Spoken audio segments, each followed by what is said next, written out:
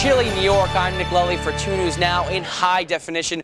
Like I just said, chilly. We're at our New York studios here. You know, they called me. They said, hey, we have a situation going on in New York, freezing cold conditions and possible snow this weekend. I said, I'll gladly go up there. You know, I'm trading in, my rain and my weather hat that I take out in the hurricanes for this winter weather gear. I did this last January. You know, it was cold then. It's cold now. And speaking of that, let's take a look and see what our actual temperature out.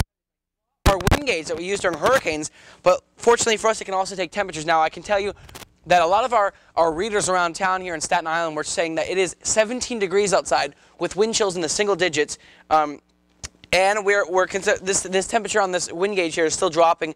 It's currently showing 28 with that sort of temperature. Now, where you see those winds, we're kind of protected here on all sides from the winds, but where the winds are, we're seeing even colder feeling temperatures, and that's what we're talking about, wind chills here. We're still continuing to see this temperature drop, so we're going to leave it sit out here for another few. And a lot of our equipment can't go below 32, but unfortunately it is below that. But hey, let's talk about the breaking news that we brought you with here on 2 News Now. We're talking about snow in the New York metropolitan area, and I just think it's funny seeing my breath as I talk to you guys.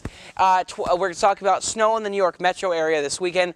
Depending on the track of a certain low pressure system, we could see as much as 8 inches here if it moves inland enough.